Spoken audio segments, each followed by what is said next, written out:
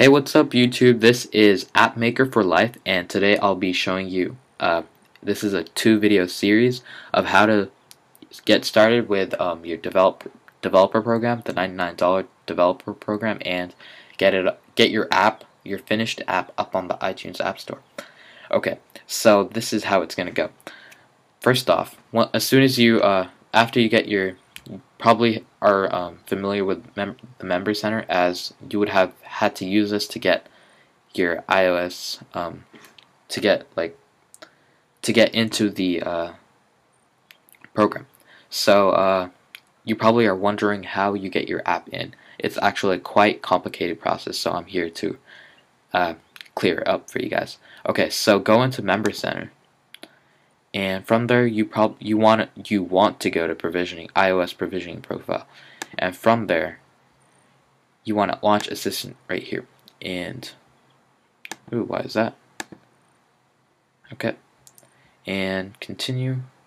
Well, this is pretty straightforward. I'll guide you through it the best I can. I can't go through all of it, but it'll be pretty easy to get through. Well, I've already done this, so it's pretty straightforward, so you should be well,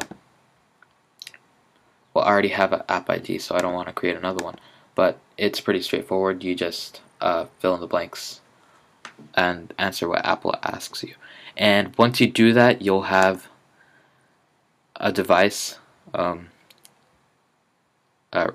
registered to your profile, and you'll have one certificate made. You'll have an app ID, and in your provisioning profile you will have a development provisioning profile. This is what Apple doesn't do, and this is what you have to do to get your app on the App Store. This development provisioning profile just allows you to run the app on your device.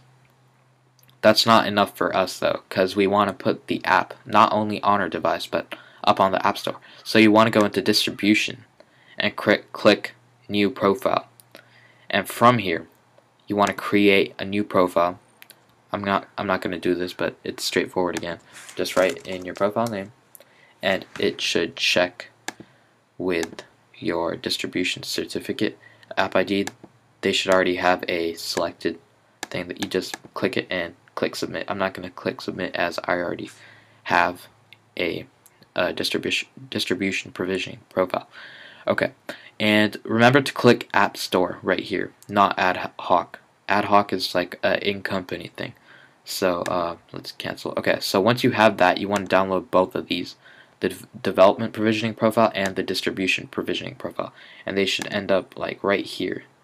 So you can see both of my provisioning profile. You want to click and drag them right into the Xcode, and once you have that in there, oops, what? Let me just, that shouldn't be there. Yeah. Okay. Once you have that in there, you should be able to run your app on your device without that error that comes up. And the distribution allows you to well, you'll see, it'll be important in the future. Well, if you want, well, you only download this and put it on if you want to put your app on the App Store.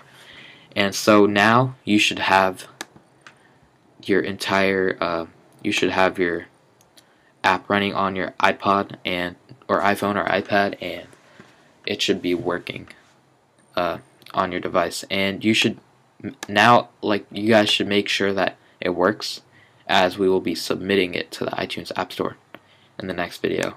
This is 4 minutes, but I'll just the next video is another part of it, so I'll put the link to the next video right in this box, and just click it and go to my next video. Okay, thank you guys. Like and subscribe.